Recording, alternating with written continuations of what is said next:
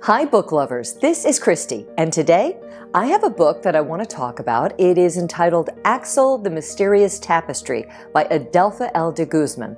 Now this book blends adventure, fantasy, and self-discovery. So the story opens with Axel, who receives a tapestry on his 11th birthday. It's a gift that will change his life forever.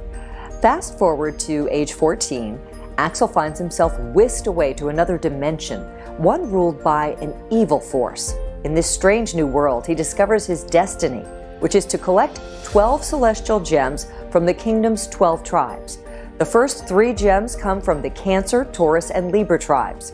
This quest is believed to create the ultimate weapon to take down the dark enemy threatening the kingdom. A part that really stands out in the book is when it mentions the wound on his hand would never truly heal. Now, this line speaks not just to a physical scar, but to all the challenges Axel faces on his journey.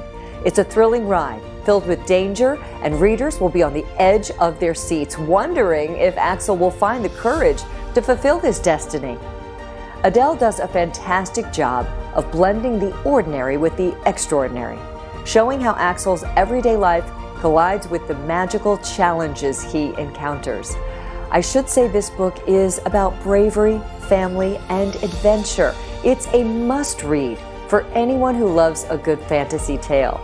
You can find Axel the Mysterious Tapestry online at major retailers.